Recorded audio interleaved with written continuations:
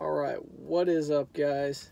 Today we are doing a minifigure opening. I'm doing it in my car because, I just pulled up to my local Walgreens and I had to grab some things. I saw some minifigures and I'm like, with two of these, I'm going to see how good at minifigure feeling I am. So I picked two of them, and the ones that I wanted to get was Falcon. He had some sweet printing, and Spider-Man from this series. So I filled through the packages. They probably had like 20 there. I probably felt through like 10 of them or so. Let's see, which one was this? Pretty sure this one right here is Falcon. So let's see if I'm 2 for 2, 1 for 2, 0 for 2. Let's see how I did. So last time I was here, I didn't film it, but I got Wanda and Vision from the WandaVision TV series. And those were cool. I just am not a fan of those characters personally, so it wasn't exciting, and I just grabbed two random ones. But let's see who we got here. Oh, heck yeah. I was right. So, the piece that I felt was Falcon's printed, oh, that's sick. It's dual printed. So we got his back piece. I'm gonna set that there for now. Oh, that's so cool. Yeah, I didn't know exactly what it was when I was feeling around, but I'm like, oh, this feels like a backpack piece, and I didn't know how many characters had one. That's actually a lot of pieces. Comes in this little, that's super interesting how they have a bag within a bag, but we got a minifigure stand right there. All right, let's build that bad boy real quick.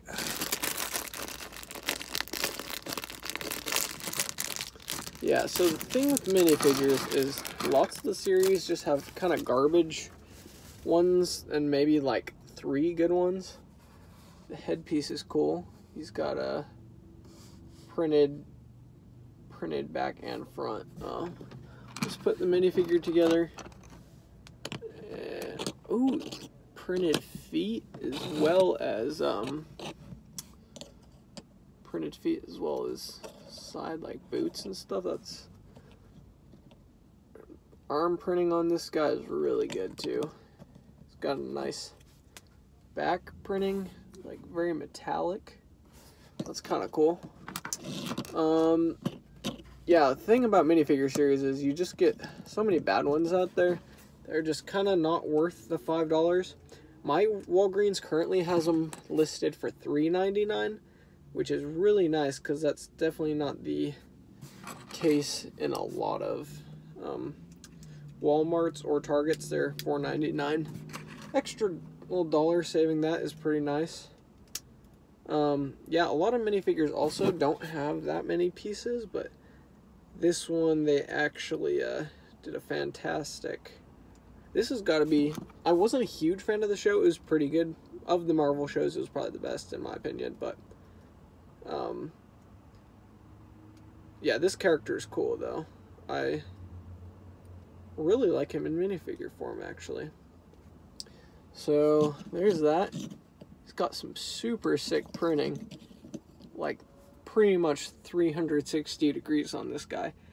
Dual molded legs, which is awesome. So wow, I think they did a fantastic job on that minifigure, and I'm really happy to have gotten that one, because it was kind of hard to find there. Wow, that's cool. Okay, well, I'm gonna put that to the side. Let's see if we got Spider-Man. So I already have a lot of Spider-Man minifigures, but this one is probably just the most detailed Spider-Man I've seen out there, and I kind of wanted one for my collection. So the piece that I felt, I'm pretty sure was like the rope.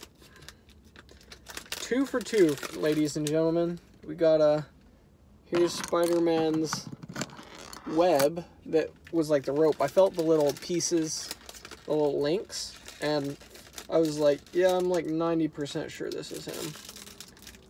A really cool hairpiece included in there, along with his little web shooters printed on his arms, which I'm stoked about.